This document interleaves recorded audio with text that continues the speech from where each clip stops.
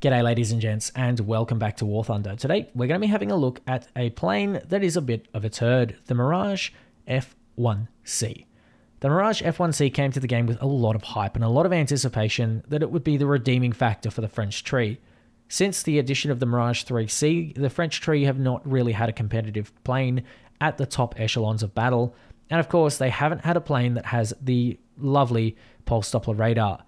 This gives a plane such an advantage, and not having it has been a sorely missed faction of the French tree in the last couple of months. But now they finally have it, and oh dear, it's pretty bad. The Mirage F1C is a very, very disappointing plane. And throughout this video, we'll sort of go on about sort of how and why, and potentially some solutions. Maybe this plane could get better missiles. Maybe this plane could get some lower battle ratings. Who knows? Let me know in the comment section what you guys believe or what you guys think should happen to this plane. Of course, any interaction for the algorithm is greatly appreciated. So let's start off with the good things about the Mirage F1C, and that is what you can see there on the end pylons. They are Magic 1s. Of course, this plane also gets Magic 2s, but this footage was recorded before the Magic 2s were added to the game, and as I am recording this video, the Magic 2s are really not that much better. They're not really any more significant than the other missiles that this plane gets. The Magic 2s, I believe, have an extra 5G overload. They don't have all aspect capabilities, which I believe they did in real life, and of course they don't have any serious countermeasure avoidance systems that I believe the Magic 2 in real life also has. That is okay for balance, but really doesn't make much of a difference to the gameplay.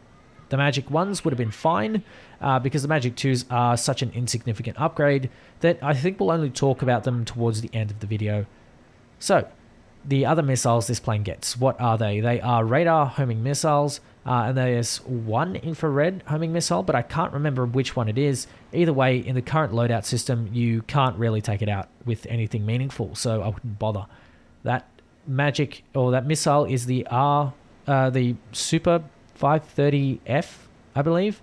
This thing, it's okay. It's not that great, but it's okay. You can kind of get by. But of course, each missile is only as good as its radar. And the radar is the most important thing in this particular plane. It is a pulse Doppler in the form of an MTI mode. So this plane is sort of very, very sensitive to low speeds or planes that are flying away from you. For some reason, I don't really get that feeling. I think it might be bugged. And of course, being a French plane, or at least a minor tech tree plane, it's probably not going to get fixed for a very long time. Or at least it's going to stay some form of bugged until Gaijin gets off their ass and fixes it, which is going to be a very long time. Anyway, our first opponent here is going to face an R550 Magic, and that is pretty much going to be a sure kill. Anything particularly slow, anything not flaring, is going to get eaten by a Magic pretty damn quickly, and that is probably the best thing about this plane. You can keep a fair amount of speed, and you can also deal a fair amount of damage with those R550 Magics. However, once you run out of magics, you are also out of luck. Well, I say that, and I'm going to load here at 530, which is one of those big chunguses on the side, and you can kind of see how it sort of wiggles around the air. I don't really know how these work. I can't figure out a rhyme or reason. They just work sometimes, and they just don't other times, and it's just beyond me as to where this sort of lies in its niche. The R550s are going to be your mainstay. The R530Fs are going to be your sort of backups. They're going to be your I hope I get this kill. And then if you're down to your basic missiles, the other ones that are, you know, the one that's in the center pylon that's an absolute turd, you're kind of SOL, shit out of luck.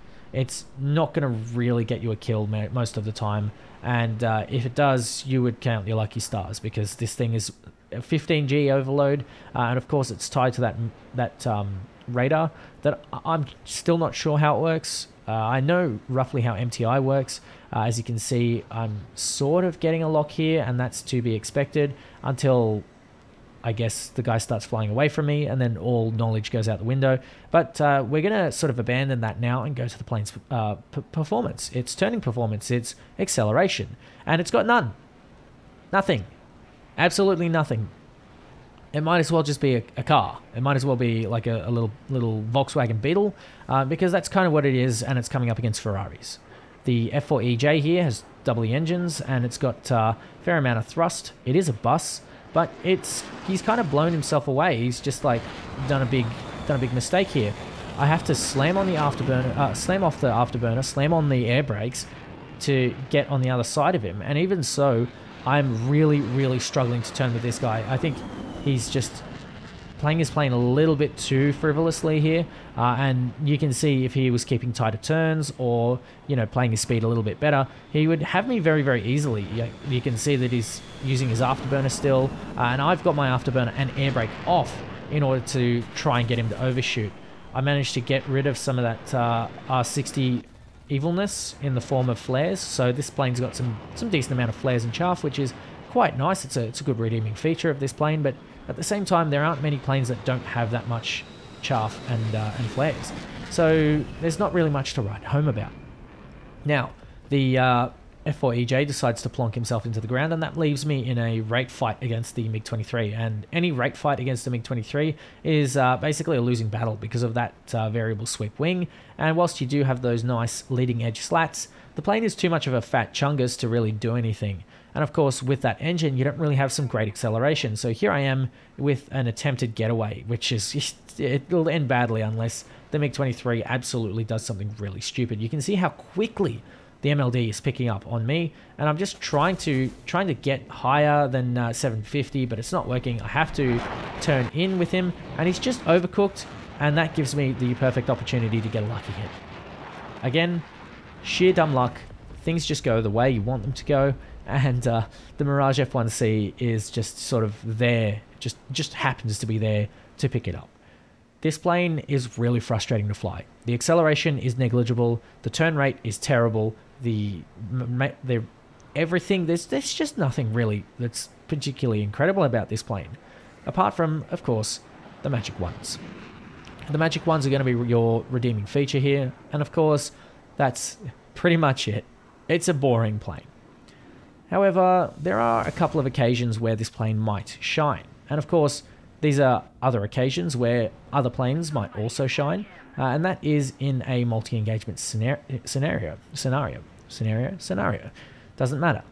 This plane is going to be engaging in a couple of enemies here, but it looks like they've got a lock before me. I'm going to release the missile, but again, it goes for flares. I don't understand how that works. I understand that chaff is designed to reflect radar signatures, and so break a lock, but it seems like in game they act as flares. They may have the same coding. Either way, it doesn't matter. So we're going to go after an Su-22 instead. See another one. Have the Magic 2 ready, which is a little bit better. And you can see that it does track quite nicely. It's got a nice, decent burn time. And of course, it strikes beautifully when it does.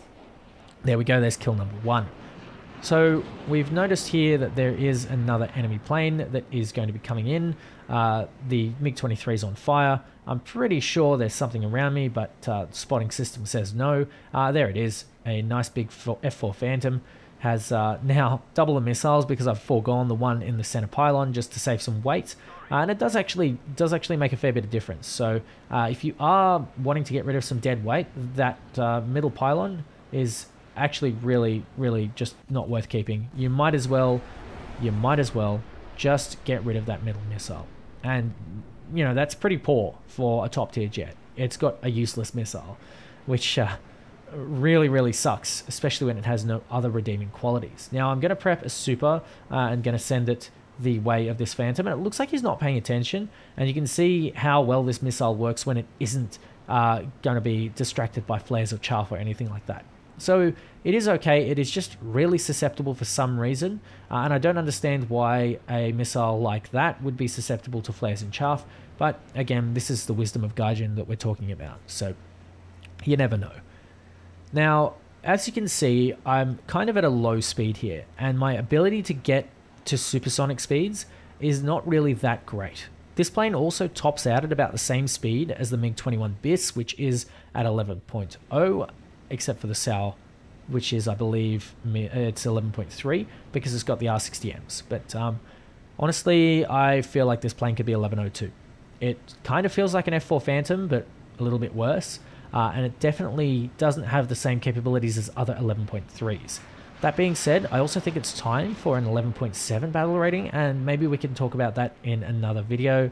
But for now, I'm going to be trying to get this MLD, who might just be not paying attention. He's just like doing a couple of little flares, just like prepping a couple bit, but not paying attention. Easy 3 kills, and that's pretty much all she wrote for this battle, because this plane is just so insignificant. You know, any other plane, I probably could have got 3 kills, maybe 4 as well, because the amount of missiles that this plane carries is just nothing special. It's nothing particularly amazing. And in we go to our 5th and final game, which I'm going to show you because it's a little bit more special, but it kind of highlights the same thing. We're not really being the most valuable player here. We're just sort of in a position at the right place at the right time to make the most of the situation that we have. And that's not really anything significant, which is why I have such a low opinion of the F1C. It's not particularly good at turning, as we could see from the first clip. It's not particularly fast. It doesn't have any particularly impressive missiles, apart from the Magic 2s, which you get 2 of instead of 4, or even 6, or even 8 for planes like the Phantoms, who have 4 very, very capable meta missiles. And, of course, your radar isn't particularly amazing either, because I don't know, sometimes it just doesn't work. It might just be the way that the radar missiles are at the moment, because admittedly I haven't played a whole heap, and of course I haven't had a whole lot of time because I've had some very, very busy work commitments. So it could just be a War Thunder wide bug. It could also just be an F1C bug, but that doesn't really change the fact that the F1C is overall a quite poor plane.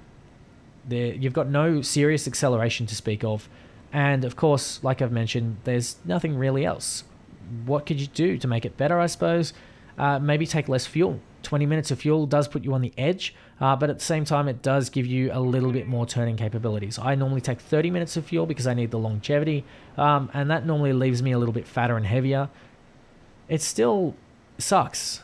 It really, really sucks, because I was hoping that the French tree would finally get something competitive, and what we're left with is a plane that could have been added to the game months ago.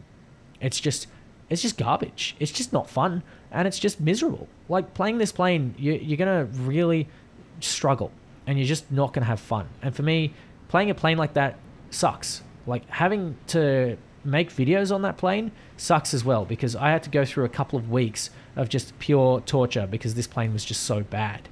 Now, in this case here, we have 2 planes that are heavily distracted. You can see I'm redlining at 320, 330 here, and I will get all the way to 360 with the red line, but you can see it's really hard to get anything to work. And the super goes out here. It also seems to have a shorter range, if I might add.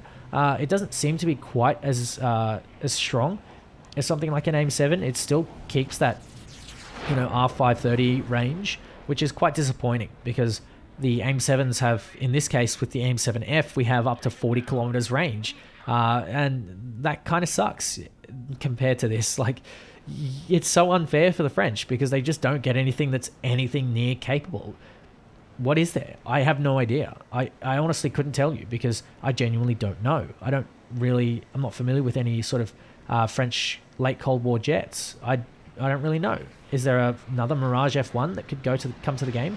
Is there, something new? I genuinely don't know. What I do know is that this plane is in the game as it is right now, and it fucking sucks. So, unfortunately, there's not a whole lot that you can do.